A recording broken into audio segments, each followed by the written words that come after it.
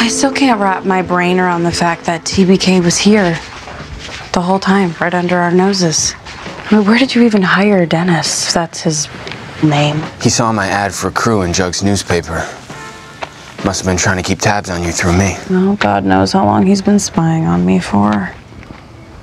Long enough to know that Glenn was being a dick, and to know that we were manifesting our powers. And weaknesses. And side effects, like my headaches. Well, at least now we know what he looks like without a mask on.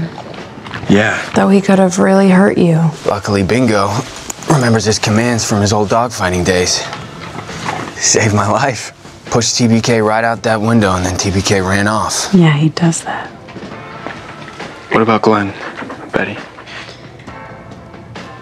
I found most of him, including his head. So now I need to leave. I need to get out of Riverdale. I don't understand. Why? Because I brought TBK here. He went after Glenn, he went after you. If I leave, he will follow me. I know he will. Betty, if you're a target... Well, better to be a moving target than one standing still. I'll lead TBK out of Riverdale and then I'll circle back. Something will distract him. Something always distracts him. Are you gonna be okay? Yeah, I'll be fine. Just, keep that palladium away from me. And come back in one piece. Deal?